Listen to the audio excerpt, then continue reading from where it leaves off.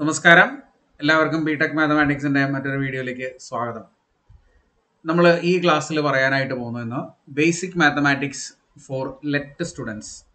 ഇപ്പോൾ second ഇയറിലേക്ക് third സെമസ്റ്ററിലേക്ക് let admission എടുത്ത് വന്നിട്ടുള്ള പോളിടെക്നിക് പാസ്സായ കുട്ടികൾക്ക് വേണ്ടി എങ്ങനെയാണ് അവർ BTechന് മാത്സ് പഠിക്കേണ്ടത്. ഇതിനു മുമ്പ് അവർ +2 കഴിഞ്ഞിട്ട് ഡിപ്ലോമയ്ക്ക് വന്ന ആളുകളുണ്ടാവും, 10ാം ക്ലാസ് കഴിഞ്ഞിട്ട് ഡിപ്ലോമയ്ക്ക് വന്ന ആളുകളുണ്ടാവും. അപ്പോൾ അവർക്ക് കുറച്ച് ബുദ്ധിമുട്ടായിരിക്കും മാത്സ് പഠിക്കാനായിട്ട്. ഇപ്പോൾ +2ലുള്ള മാത്തമാറ്റിക്സ് ഒന്നും 10ാം ക്ലാസ് കഴിഞ്ഞ ആളുകൾ പഠിച്ചിട്ടുണ്ടാവില്ല. പക്ഷെ അവർ പോളിടെക്നിക്ക് പഠിക്കുമ്പോൾ അവിടെ കുറച്ച് മാത്സിൻ്റെ ഭാഗങ്ങളൊക്കെ പഠിച്ചിട്ടുണ്ടാവും. അതിനകത്ത് ബേസിക് ആയിട്ട് വരുന്ന കുറച്ച് കാര്യങ്ങളൊക്കെ തന്നെയാണ് നമ്മൾ പറയുന്നത്. അപ്പോൾ ഇവിടെ നമ്മൾ ഇൻ്റഗ്രേഷൻ്റെ സെക്കൻഡ് പാർട്ടാണ് നമ്മൾ പറയുന്നത്. ഇതിന് മുമ്പ് നമ്മൾ 3 ക്ലാസ്സുകൾ ഇതിൽ ചെയ്തിട്ടുണ്ട്. നിങ്ങൾക്ക് basic mathematics four let students എന്ന് പറഞ്ഞൊരു പ്ലേലിസ്റ്റ് നോക്കിയാൽ അതിൽ കാണാനായിട്ട് പറ്റും. അത് ഡിസ്ക്രിപ്ഷൻ ബോക്സിൽ, ഈ വീഡിയോ ഡിസ്ക്രിപ്ഷൻ ബോക്സിൽ നമ്മൾ പിൻ ചെയ്ത് വെക്കാം. അതുപോലെ തന്നെ ഫസ്റ്റ് കമൻ്റ് ആയിട്ടും പിൻ ചെയ്ത് വെക്കാം. ഇതിനകത്ത് നമ്മൾ 3 വീഡിയോസ് ആണ് ചെയ്തിട്ടുള്ളത്. ബേസിക് ഡിഫറൻസിയേഷൻ നമ്മൾ പറഞ്ഞിട്ടുണ്ട്, അതേപോലെ തന്നെ പാർഷ്യൽ ഡെറിവേറ്റീവ്സ് പറഞ്ഞിട്ടുണ്ട്, പിന്നെ ബേസിക് ഇൻ്റഗ്രേഷൻ്റെ ഒരു ക്ലാസ്സും നമ്മൾ പറഞ്ഞിട്ടുണ്ട്. ഓക്കെ, അപ്പോൾ അതിൻ്റെ 4ാമത്തെ ക്ലാസ് ആണ് ഇത്. ബേസിക് ഇൻ്റഗ്രേഷൻ്റെ പാർട്ട് 2 ആണ്. അപ്പോൾ അതിൽ എന്തൊക്കെയാണ് നമ്മൾ പഠിക്കാൻ പോകുന്നത് എന്നുള്ളത് നമുക്ക് നോക്കാം. ഇവിടെ ഈ ഒരു വീഡിയോയിൽ നമ്മൾ പറയാൻ പോകുന്നത് ഇത് 3 നിങ്ങൾ കണ്ടിട്ട് വേണം ഈ ഒരു വീഡിയോ കംപ്ലീറ്റ് ആയിട്ട് കാണാനായിട്ടോ. അപ്പോൾ അതൊന്ന് നോക്കാം. ഇവിടെ നമ്മൾ ഡെഫിനിറ്റ് ഇൻ്റഗ്രൽസ് ആണ് പറയാൻ പോകുന്നത്. കഴിഞ്ഞ ക്ലാസ്സിൽ നമ്മൾ ഇൻഡെഫിനിറ്റ് ഇൻ്റഗ്രൽസ് ആണ് പറഞ്ഞത്. അതിൽ തന്നെ സബ്സ്റ്റിറ്റ്യൂഷൻ മെത്തേഡ് നമ്മൾ പറഞ്ഞു, അതുപോലെ ഇൻ്റഗ്രേഷൻ ബൈ പാർട്സ് പറഞ്ഞു. Okay, integration by partial fraction ഉണ്ട്, പക്ഷെ അത് അത്രയും ഡീറ്റെയിൽ ആയിട്ടൊന്നും ചോദിക്കാറില്ല. സെക്കൻഡ് സെമസ്റ്ററിലാണ് കൂടുതലും പാർഷ്യൽ ഫ്രാക്ഷൻ്റെ ഭാഗങ്ങളൊക്കെ വന്നിട്ടുള്ളത്. അതിപ്പോൾ ലെറ്റ് കഴിഞ്ഞ ആളുകൾക്ക് ഇപ്പോൾ സെക്കൻഡ് സെമസ്റ്റർ വേണ്ടല്ലോ, തേർഡ് മുതലല്ലേ തുടങ്ങുന്നത്. അപ്പോൾ ഈ ഡെഫിനിറ്റ് ഇൻ്റഗ്രൽ എങ്ങനെ ഇവാലുവേറ്റ് ചെയ്യാം എന്നുള്ളത് ഒന്ന് നിങ്ങൾ പഠിച്ചു വെക്കുന്നത് നല്ലതാണ്. ഇതിന് പ്രോപ്പർട്ടീസ് ഒക്കെ ഉണ്ട്. +2ലെ ടോപ്പിക്സ് ആണ് നിങ്ങൾ, അല്ലെങ്കിൽ +2ലെ ഇൻ്റഗ്രേഷൻ ആണ് നിങ്ങൾ ഇതിനകത്ത് പഠിക്കേണ്ടത്. അപ്പോൾ നിങ്ങൾക്ക് അറിയുണ്ടാവും എങ്ങനെയാണ് ഡെഫിനിറ്റ് ഇൻ്റഗ്രൽ ഇവാലുവേറ്റ് ചെയ്യുക എന്നുള്ളത്. ഇപ്പോൾ ഒരു എക്സാമ്പിൾ ഞാൻ പറയാം. ഇൻ്റഗ്രേഷൻ എല്ലാവർക്കും അറിയുണ്ടാവും. ഇൻ്റഗ്രൽ അതിൻ്റെ ജനറൽ ഫോർമാറ്റ് ഇങ്ങനെയാണ്: f(x) dx. അതിന് ഒരു ലോവർ ലിമിറ്റ് a ഉണ്ടാവും, അപ്പർ ലിമിറ്റ് b ഉണ്ടാവും. ഓക്കെ, അപ്പോൾ അത് വായിക്കുന്നത് നമ്മൾ integral a to b f(x) dx എന്നാണ്. ഇതിനെ എങ്ങനെ നമുക്ക് പറയാം? ഈ f(x), small f(x)ന്റെ integral capital f(x) ആണെങ്കിൽ capital f(x) from a to b എന്ന് നമ്മൾ ഇങ്ങനെ എഴുതും ഇതിനെ. Okay, f(x) from a to b. ഇനി ഇതിൽ നിങ്ങൾ എന്ത് കൊടുക്കണം? ആദ്യം അപ്പർ ലിമിറ്റ് ആയിട്ടുള്ള b കൊടുക്കുക, f(x)ന് പകരം f(b) മൈനസ് ലോവർ ലിമിറ്റ് ആയിട്ടുള്ള a കൊടുക്കുക, f-ന് പകരം f(a). ഇങ്ങനെ ഇവാലുവേറ്റ് ചെയ്യുന്നതാണ് ഡെഫിനിറ്റ് ഇൻ്റഗ്രൽസ്. ഇതിനകത്ത് എന്ത് വേണ്ട? കോൺസ്റ്റന്റ് ഓഫ് ഇൻ്റഗ്രേഷൻ c ഒന്നും വേണ്ട. ഒരു എക്സാമ്പിൾ ക്വസ്റ്റ്യൻ നമുക്ക് നോക്കി നോക്കാം. Integral 1 to 3 x + 2 dx. Okay, നോക്കാം എങ്ങനെയാണ് ഇത് ഇൻ്റഗ്രേറ്റ് ചെയ്യുക. ഇൻ്റഗ്രേഷൻ ബേസിക് ഫോർമുലയും കാര്യങ്ങളൊക്കെ നമ്മൾ കഴിഞ്ഞ ക്ലാസ്സിൽ പറഞ്ഞിട്ടുണ്ട്.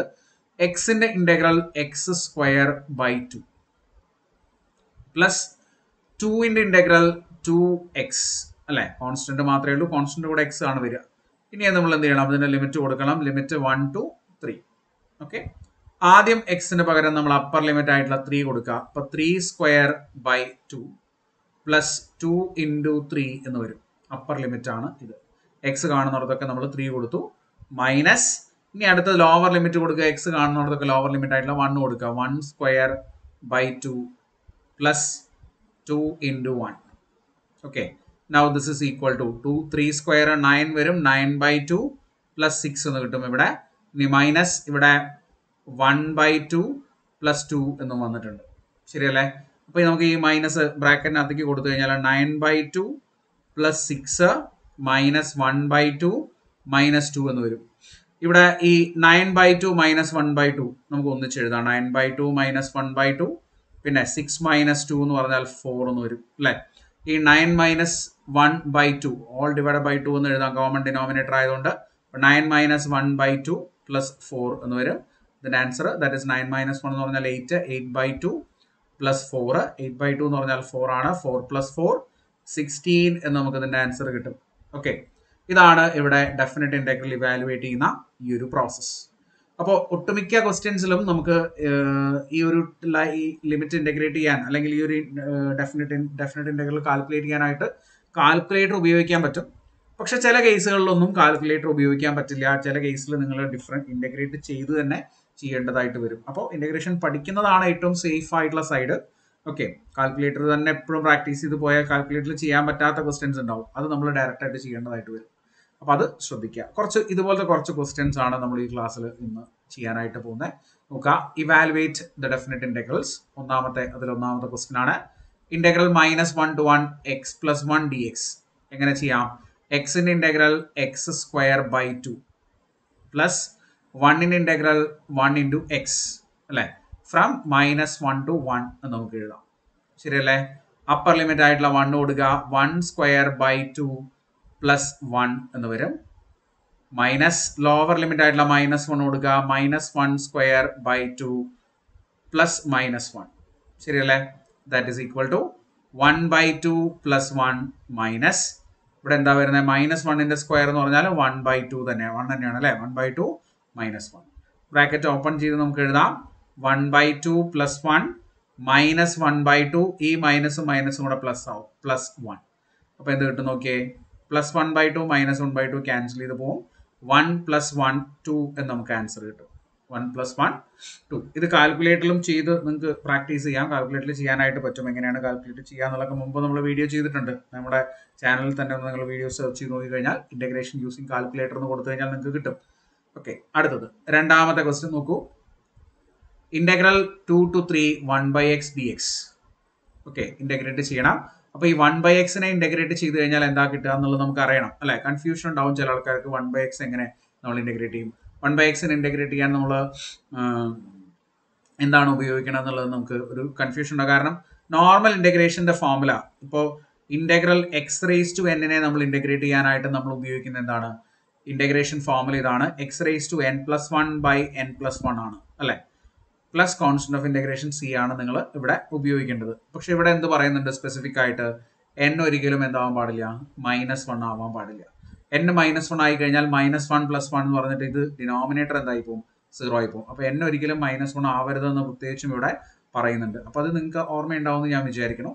ആ ഒരു കാറ്റഗറിയിൽ വരുന്ന ഒരു ക്വസ്റ്റൻ ആണ് 1/x എന്ന് പറഞ്ഞാൽ അതെന്താണ്? എക്സ് റേസ് ടു -1 അല്ലേ? എക്സ് റേസ് ടു -1 ഈ ഒരു ഫോർമുല ഉപയോഗിച്ചുകൊണ്ട് നമുക്ക് ഇന്റഗ്രേറ്റ് ചെയ്യാൻ പറ്റില്ല. ഓക്കെ, ഇനി പക്ഷെ 1/x ഡയറക്റ്റ് ആയിട്ട് നമ്മൾ ഇന്റഗ്രൽ പഠിച്ചിട്ടുണ്ട് അല്ലെ? അല്ലെങ്കിൽ നിങ്ങൾക്ക് 1/x അല്ലെങ്കിൽ ഏതെങ്കിലും ഒരു ഫംഗ്ഷന് ഡെറിവേറ്റീവ് ആയിട്ട് 1/x പറയാൻ പറ്റുമെങ്കിൽ അത് വളരെ ഈസി ആയിട്ട് നമുക്ക് ഇന്റഗ്രൽ ആണ് അതിന്റെ ആൻസർ എന്ന് പറയാം അല്ലെ? 1/x എന്ന് പറഞ്ഞാൽ എപ്പോ log x ഡെറിവേറ്റീവ് ആണ് 1/x അല്ലെ? അപ്പോൾ 1/x ഇന്റഗ്രൽ നമുക്ക് എന്തായിരിക്കും കിട്ടുക? log x എന്നാണ് കിട്ടുക അല്ലെ? log x from 2 to 3. log x from 2 to 3 എന്ത് വരും നോക്കിയേ? log 3 minus log 2. That is equal to ലോഗരിതത്തിന്റെ ഒരു പ്രോപ്പർട്ടി ഉണ്ട്, log a minus log b എന്ന് പറഞ്ഞാൽ log a/b നമുക്ക് എഴുതാം log 3/2. ഓക്കെ, ഏത് ലോ ആണ് നമ്മൾ യൂസ് ചെയ്തത്? ആ ലോ ഞാൻ ഇവിടെ എഴുതി വെക്കാം. log a plus log b എന്ന് പറഞ്ഞാൽ log ab ആണ്, പ്രോഡക്റ്റ് ആണ്. അതേപോലെ തന്നെ log a minus log b എന്ന് പറഞ്ഞാൽ അത് log a/b ആണ് കേട്ടോ. a/b ആണ്. ഈ രണ്ട് റൂൾസും ഓർത്തു വയ്ക്കുക. വേറൊരു റൂളും കൂടെ ഉണ്ട്, log a⁻b എന്ന് പറഞ്ഞാൽ എന്താണ്? b log a എന്ന് പറഞ്ഞാൽ ഒരു റൂളും കൂടെ നമ്മൾ ലോഗരിതത്തിന് പഠിച്ചു വെക്കേണ്ടതാണ്. അപ്പൊ ആ ഒരു റൂൾ ഉപയോഗിച്ചാണ് log a minus log b നമ്മൾ log a/b എന്നിവിടെ എഴുതിയിട്ടുള്ളത്. ആൻസർ വരിക 3/2. ഇനി ഒരു കാര്യം കൂടെ നിങ്ങൾ ശ്രദ്ധിക്കണം.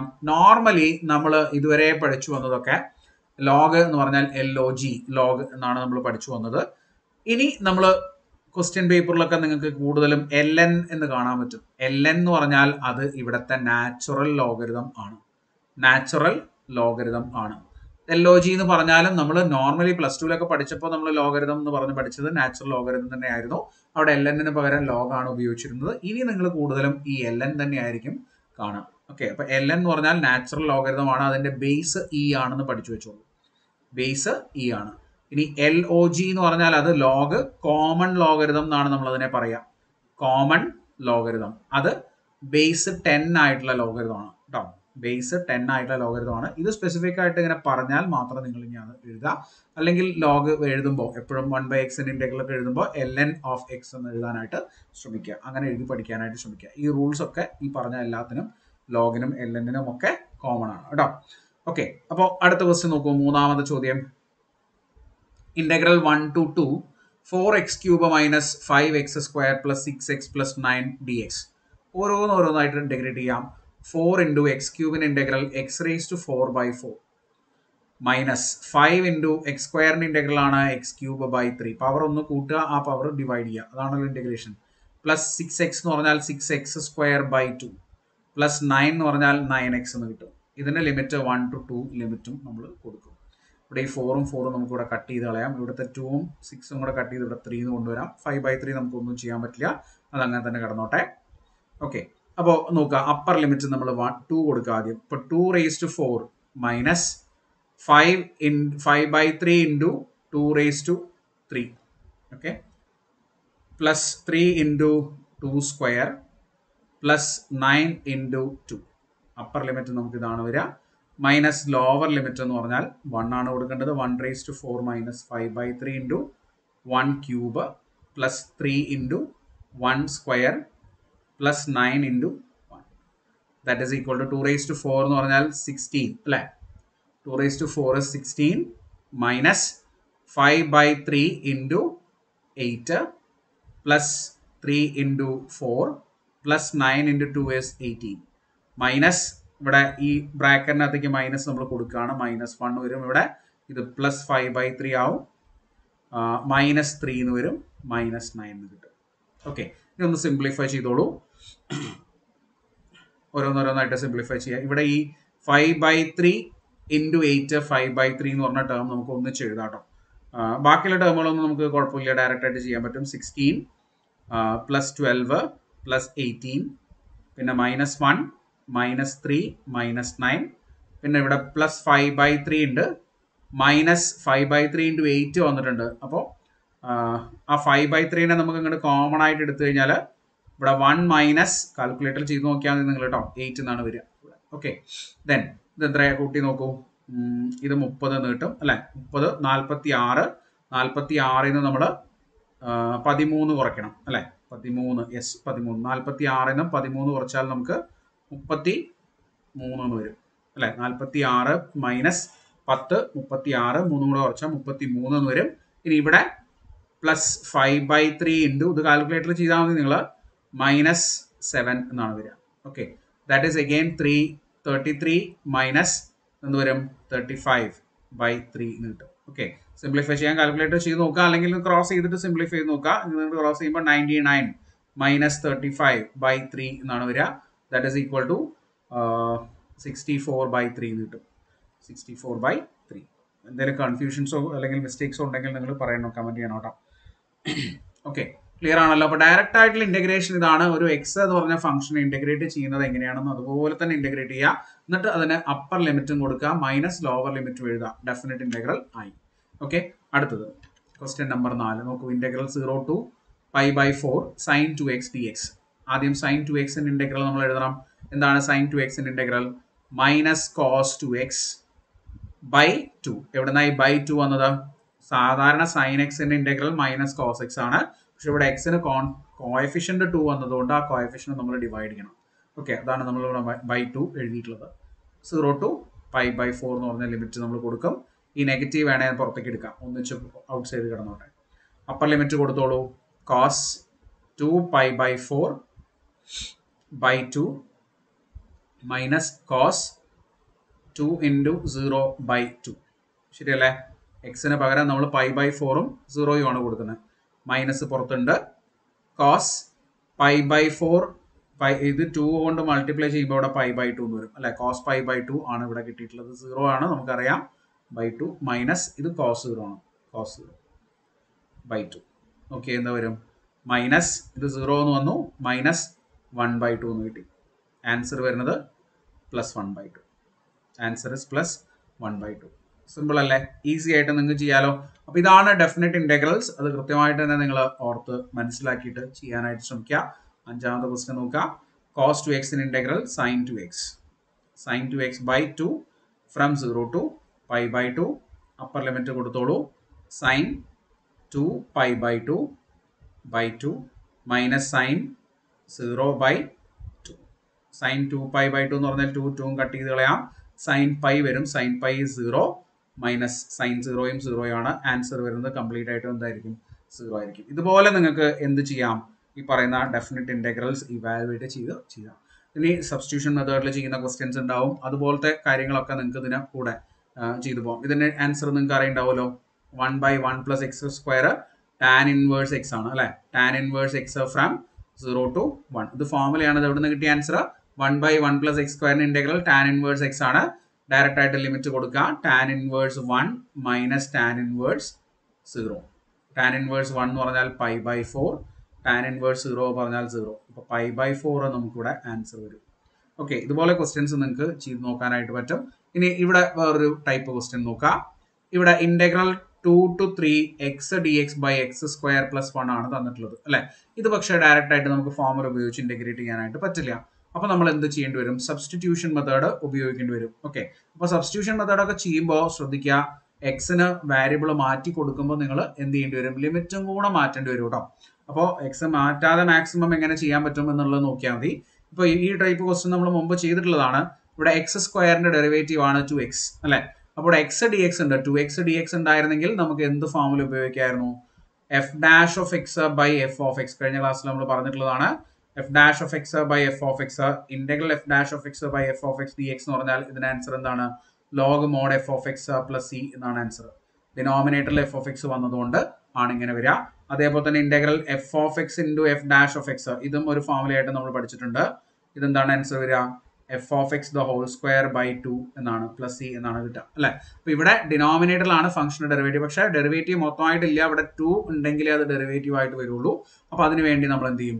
ഇവിടെ ഒരു 1/2 മൾട്ടിപ്ലൈ ചെയ്യും. 2 to 3. ഇവിടെ മുകളിൽ ഒരു 2 മൾട്ടിപ്ലൈ ചെയ്യും. അപ്പൊ ഈ 2ഉം 1/2 കൂടെ ക്യാൻസൽ ചെയ്ത് പോയിട്ട് x തന്നെ ആവും പഴയ പോലെ അല്ലെ. അപ്പൊ x² + 1 എന്ന് വരും.